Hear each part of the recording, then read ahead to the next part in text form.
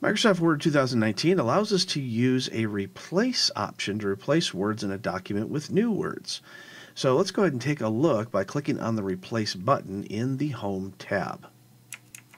And we see the Find options and then the Replace with options.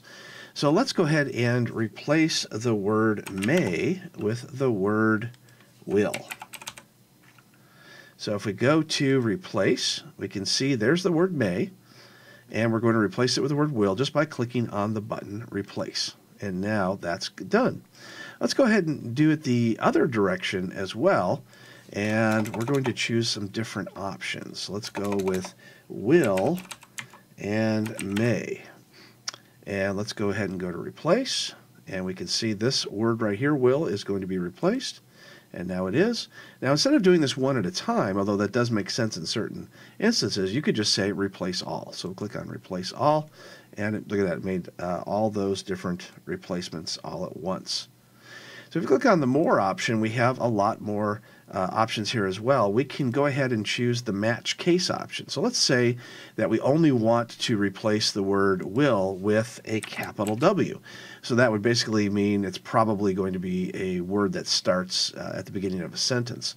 Whereas if we choose May with a capital, it's either going to be the month of May or it's going to start with the word May in a sentence, which would make that capitalized. So we can choose Match Case if we want, and then it will only choose words that have the case as you see here.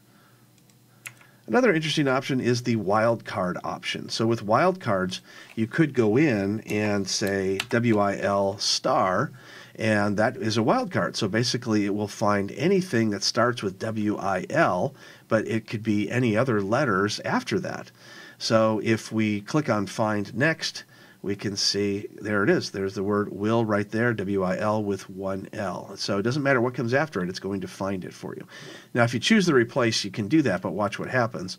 So what it does is it only replaces the first three letters, and then it makes a word that doesn't make any sense. So you have to be careful with that particular option. And then we have another couple of options with match the prefix and the suffix. So either match the beginning of the word or the end of the word with whatever words that you're choosing to find. So that is the Find and Replace option in Microsoft Word 2019.